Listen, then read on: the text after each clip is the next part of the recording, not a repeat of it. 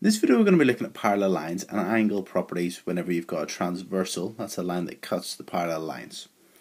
So if you look at this, you can see that some angles look the same. So for instance, I look at this one and I think, well, this one looks similar to this one. And you can sort of think, well, this one might be similar to that one. Now, actually, they are all linked to each other, all these angles, okay? And we're going to be looking at these. There's different angles that we're going to be looking at. Some are going to be called alternate angles, alternate. Some will be called corresponding. There will be vertically opposite angles. That's actually on its own video, okay, so vertically opposite angles. So watch the video called vertically opposite angles to see what they are. And there are also co-interior angles, co-interior angles. So we're going to be looking at these four types of angles in today's lesson. So showing our alternate angles. So you've got your two parallel lines and your transversal, and you've got your two angles here and here are going to be the same as each other. Okay, so they are called alternate angles, and these two angles here would be the same as each other. So again, these are called alternate angles.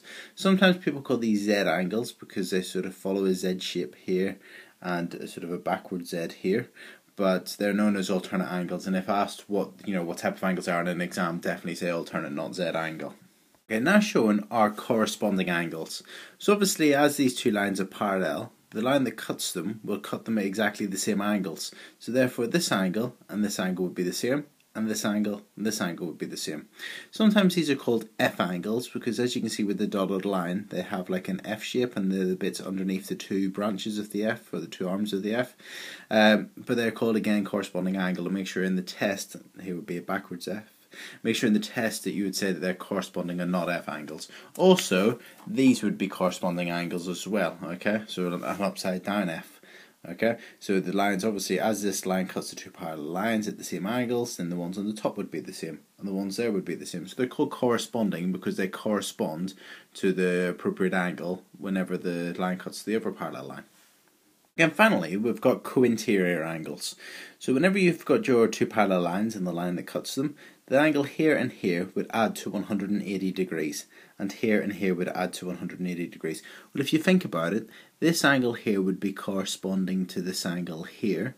Therefore, because these two are in a straight line, if you take that away from 180, then it would leave you this angle. So therefore, if you add this one and this one, it would add together to give you 180. Okay, so these two angles are co-interior, and therefore they add to 180, and these two would be co-interior and add to 180. They're sometimes called C angles, or if the parallel lines are like that, U angles, okay, but again, call them co-interior angles.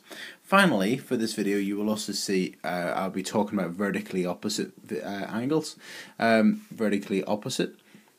And there's a video on vertically opposite angles, but it's just saying that this angle here would be the same as this one. The opposite angles are the same whenever two lines cross. So these two would be the same here and here, these two would be the same here and here, these two would be the same here and here, and finally there and there. Okay, so let's have a look at some examples. So obviously with two parallel lines and a line that cuts them, if this was 112 degrees, this would also be 112 degrees. These would be corresponding angles. Obviously this angle corresponds to this one as the line cuts both parallel lines. Okay, so they would be the same because they're corresponding. Okay, if this angle was 120 degrees, this angle would be 120 degrees. This time it's a Z angle, or an alternate angle. If you were to turn it this way, you would see you've got your Z shape. Okay, so these angles are alternate, therefore there and there, therefore they're equal because they're alternate angles. Okay, this time we've been asked to calculate x. Now, as you notice, these are co-interior angles. These two angles will add to 180. So if you do 180 subtract 128, you will get what size x is. So x would be 52 degrees. So 52 degrees. Okay, this time we've been asked to calculate x. Now, if you were to consider your corresponding angles, your F angles, this angle would be the same as this angle. So therefore, this is 70 degrees. Because these turn a straight line with each other, if this is 70 degrees, this angle here would be 110 degrees. So x is 110. Okay, this time we've been asked to calculate x and y. Now, first of all, I would make sure you know where the two parallel lines are. So the two parallel lines this time are vertically, like so. Okay? So, I mean, you could look at it that way. If you wanted to turn it, you could turn it and look like that if you wanted to. but this is fine. So first of all, I'm going to look at this angle y. If you notice that 68 and the y are corresponding angles because it's the same line that cuts the two parallel lines. So you've got your, suppose it's an F shape, so here and here they would be the same as each other. So these two are the same, so this is 68 degrees. 68 degrees, and because it's corresponding with the 68, the y's. Now let's calculate our x. Now again, let's have a look at our corresponding angles, okay? This angle is the same as this angle here. So this angle here is 72 degrees. Okay? Again, you could turn your page and have a look there. You can clearly see that's why they're corresponding. So if we take 72 away from 180, we'll get what x is. So 180 take away 72 would be 108 degrees. So x is 108 degrees. Okay, just want to show you something. Notice that the x and the 68 aren't co-interior because these aren't the parallel lines. These are the parallel lines. So these would be co-interior here and here, here and here, and so on. Okay, make sure you're noticing where the parallel lines are. Okay, so the 72 and the 72 there would be the same. So the x is 108 because they're in a straight line. So here's a typical exam question. It's given you two parallel lines, a line that cuts them, and it says write down the value of x. So if you notice, the x and the 123, they are corresponding. You can see that they would be the same angle. Okay, so it's 123 degrees, and they are corresponding. Obviously write that in a proper sentence, but they're corresponding angles. Okay, now here's another exam question. We've been asked to calculate the angle y. Now this question can be done using all three different types of the angles we've talked about so far. You could use corresponding angles, so you could say that the 68 would be the same as this angle here. So this angle here would be 68 degrees, and then these two are in a straight line. So you take the 68 away from 180, and you'd be left with 112 degrees.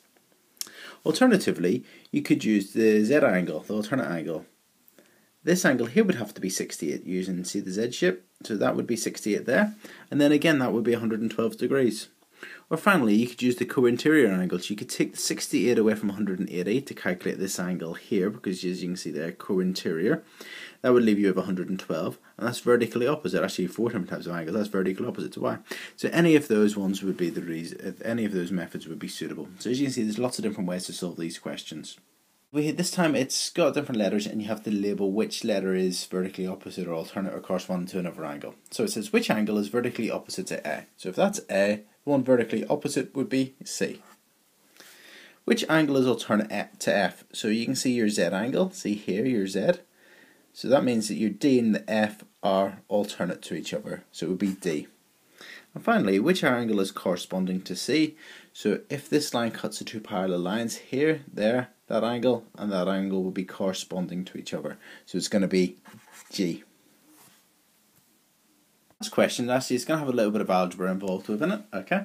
And we've been asked to calculate the angle X and the angle Y. So the first thing I would do is I would look at this 105 and these two angles here. The 105 and these two angles will add up to 180, okay? Therefore, if these add up to 180, I know that these two would be 75 degrees. See the way, if this is 180, well, if I had 180 and I take away my 105, I get 75 degrees. So I know that these two angles, because they're in a straight line, these two angles will be 75 degrees. So that means if I add these two angles up, it would be 75 degrees. So 2x plus x is 3x. So you get 3x equals 75 degrees. So if you divide both sides by 3, you're going to get that x is equal to 25 degrees. So this angle here would be 25 degrees, and this angle, because it's 2x double x, it would be 50 degrees. Let's just have a look at that.